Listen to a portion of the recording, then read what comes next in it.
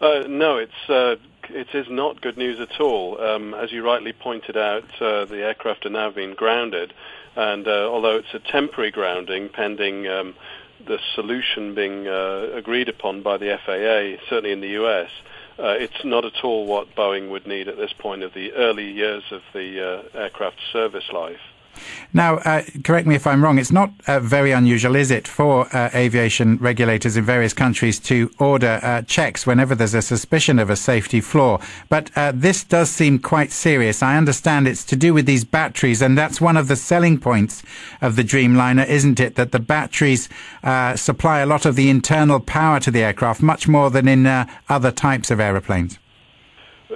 Right, yes. The 787 is the world's first more electric aircraft, which means that the vast majority of its systems and its entire systems architecture, in fact, is based more on electric systems rather than the conventional pneumatic and hydraulic systems of today.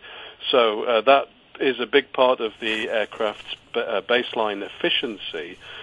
Which is why its electric architecture is fundamental to the principles upon which it was designed.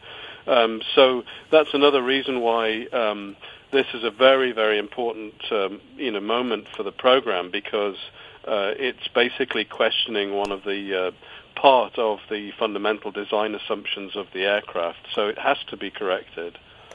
Now, much excitement, of course, awaited the Dreamliner. It was seen, as some people have said, as something of the future of aviation. Lots of composite materials, lots of plastic, very lightweight, very eco-friendly. That's how Boeing sold it. And lots of glossy ads announcing its arrival. But it's only actually been in service about a year. But the obvious question would be, why have these problems all emerged now?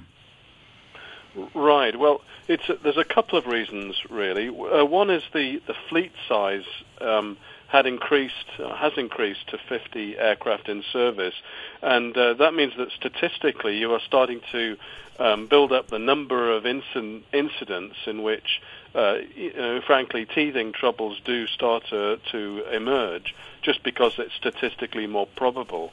But of course, the element that has taken everybody by surprise is the battery fires, which are not what you would normally describe as a teething trouble at all. This is a far more serious incident, and of course that's why the FAA has now taken this action like it has done, which of course hasn't been done in any similar way since about 1979.